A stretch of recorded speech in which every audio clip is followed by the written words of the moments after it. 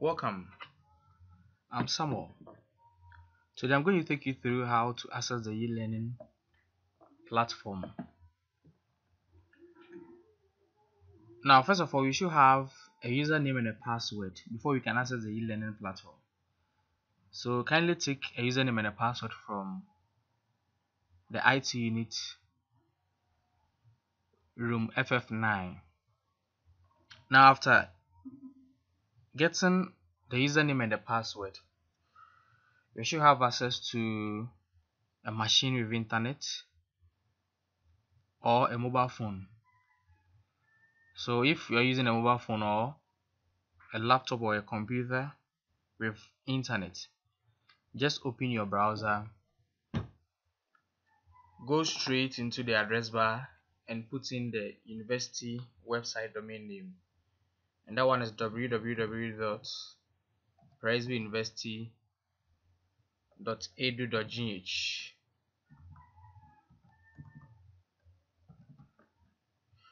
and hit on the enter key.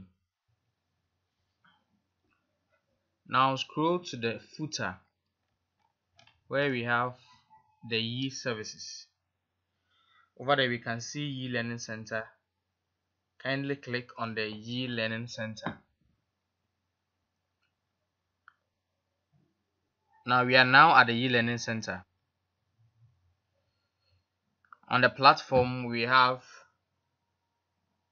on the left hand side, you have the navigation tab, we have the main menu. On the right hand side, you have the calendar, we have users online at the moment. We have the login interface, we have activities, what is going on. Then we have also the login, another login interface there.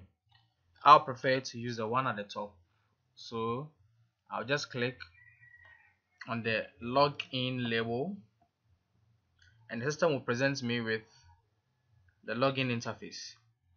So I'll put in the username, that is the username and the password I got from the IT unit. And after putting the username and the password, I'll just click on the login button.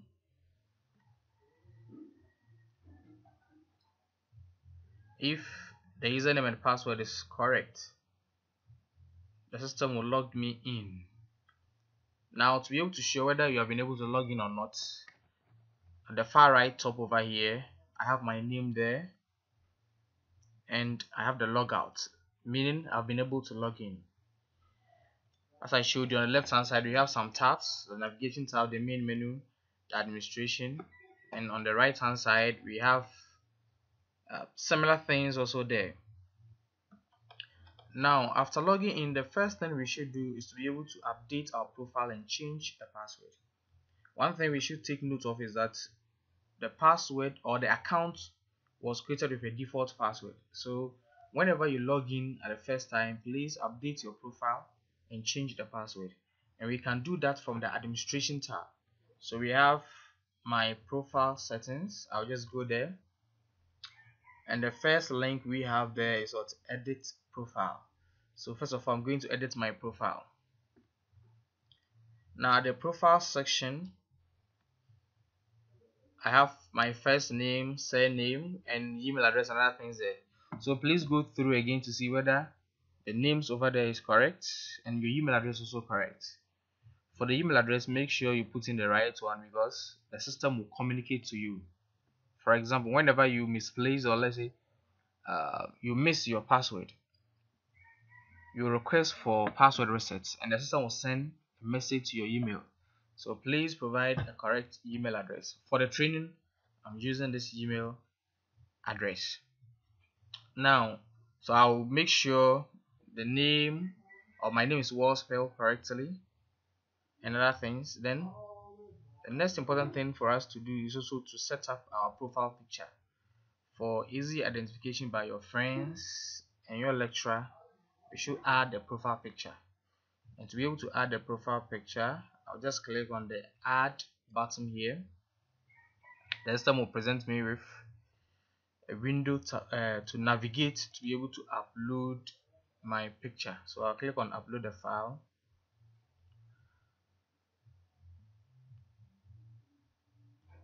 and I'll click on browse. I have to navigate to where my picture is, and my picture can be seen in pictures, camera roll. There's a picture I'm going to use, so I'll just select the picture, click on open, and now I'll click on upload this file.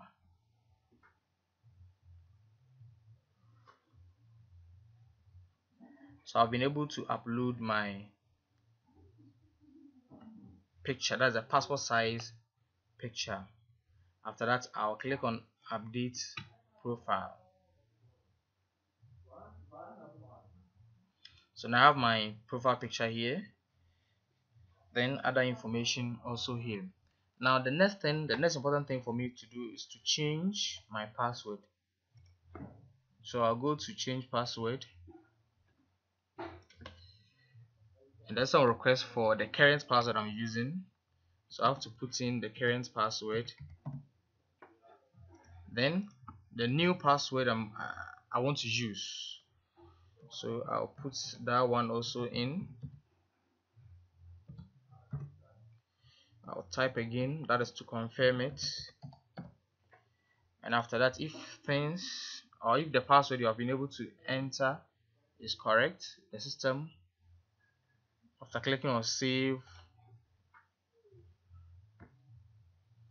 will tell you, okay, now the password has changed. So I just click on continue. Okay, so now I've been able to edit my profile and also change my password. Now the next important thing for me to do, go to the home link, click on it,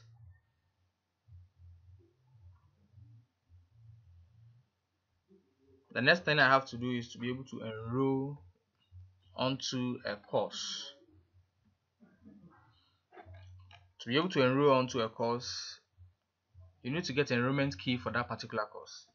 So first of all, scroll down, look for your campus. I'm at Okwel campus. I'm going to use the level 100 course from the Department of ICT. So under the Department of ICT, I have second semester. We are in second semester, so I'm using a second semester course. Then I will see what the program I'm doing there. So when I clicked on that one, now I have the various levels.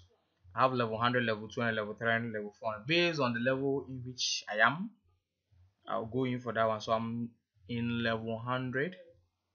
I'll click on level 100.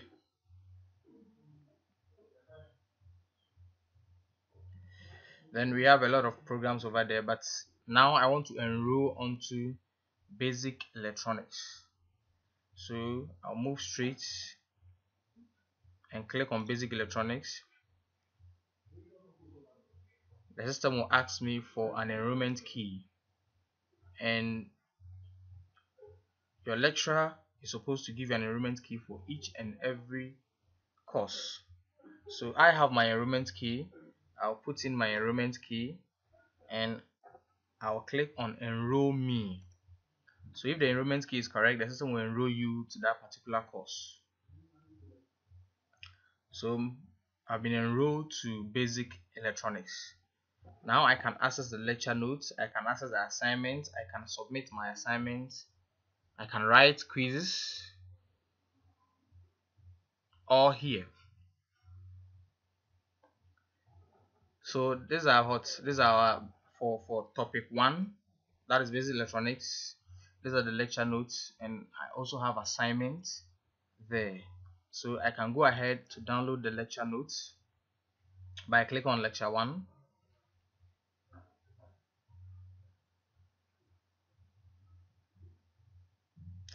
Then the system downloads or give me access to download that lecture notes. So I'll click on save and save it onto my machine. Now that's the end of part